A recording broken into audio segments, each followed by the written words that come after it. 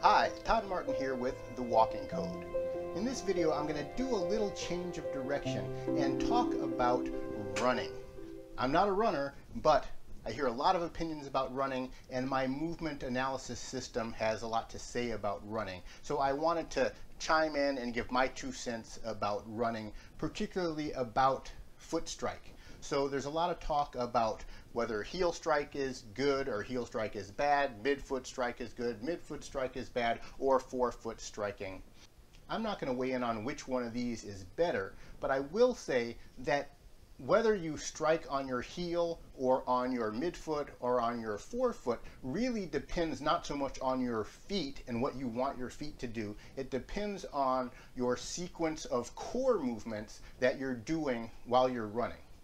Just like with the walking code, every type of movement we do is controlled by the sequence of core rotation, which includes the rotation of our upper thoracic spine, our lumbar spine, and the actions of our hip joints. How we sequence these elements together, the 2 elements of the spine and then our hip joints, determines how our feet are going to land. It's not determined by what we think we want to do with our feet.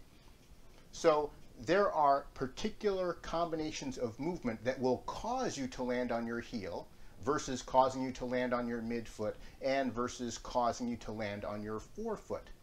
One of the variables at play is the speed or the cadence that you're moving.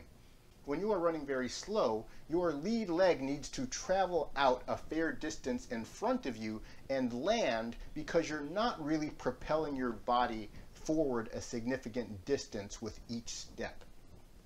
That means your leg is going to land out in front of your body and thus has to generally place on the heel. It is not healthy to land on the ball of the foot or even the midfoot if your weight is significantly behind that landing foot.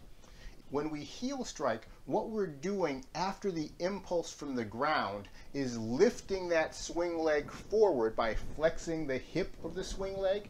That's what brings that leg up. At that point, we pull in the rear leg that just impulsed off the ground. We pull that in by flexing the hip, and the front leg comes down onto the heel, and then we follow through with the next step. When we start to move at a more mid-tempo, that's where midfoot striking becomes a little bit more natural. Now, the difference with midfoot striking is after we impulse off the ground, which occurs the same way with each type of gait. After we impulse off the ground, instead of flexing that swing leg so it comes out in front of us, what we do is continue extending the rear leg behind us, and then we just bring the weight down with rotation of our lumbar spine. You'll learn that if you watch some of the walking code videos. When you rotate the lumbar spine, it pulls the pelvis backward, and that brings the foot down to the ground. And it will land on the midfoot with the rear leg still extending out behind the body. When we run at very fast speeds or sprinting, that's where landing on the forefoot actually becomes much more practical. You'll see this in the clip that I have posted on the video here. When we sprint, we impulse off the ground just like we normally would with the other gaits, and then we lift the swing leg hip forward just as if we were doing that slow jog.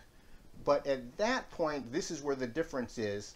Instead of flexing the rear hip to bring it forward, which we would do if a heel strike was happening, and instead of continuing to extend the rear hip so it extends out behind us like with the midfoot strike, with the forefoot strike, we extend that swing leg hip, which has just been pushed out in front of the body. We now extend the hip down towards the ground like pushing down on a bike pedal, or it is actually the same motion we do when we descend a staircase and land on the ball of the foot. It's that pushing down and descending action that brings the forefoot and the swing leg straight down underneath our center of gravity, allowing us to land on the forefoot.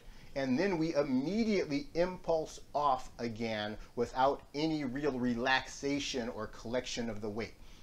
So when we land on the forefoot, there is only a brief second or fraction of a second where the weight is on the ground, and then we basically spring off.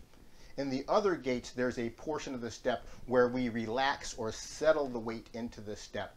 That takes more time, and that's why those two gaits, meaning the heel strike or the midfoot strike, are slower than the forefoot strike in general.